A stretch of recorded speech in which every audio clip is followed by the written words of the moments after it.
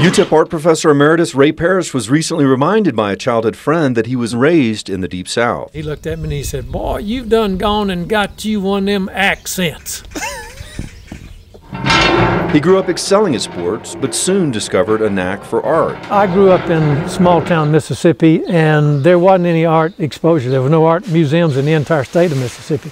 There were no art classes in the schools, but my grandmother was an artist. His career took him to teaching jobs at Ball State in Indiana and here at UTEP. I do have work all over the world at this stage.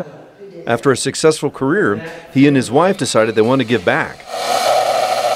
So they built the Borderland Art Residence. It's difficult being an artist in America today. Once you get your degree, then what? Walk the grounds where Ray lives and where he built the Borderland Art Residence, and you'll see construction-like materials not immediately associated with creating art. I really, again, like this piece behind me. It's a lot of times for me, threat is an interesting aspect to explore. There are several pieces, a couple of them in the sculpture garden. Art residents live and work in a loft space that Ray built.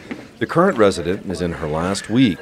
I wouldn't be able to create it if it wasn't for the Border Art Residency. For now, this Southern-born artist will keep the residency alive and keep his Mississippi sense of humor. I knew a couple of guys in Mississippi whose father named them after his hunting dogs.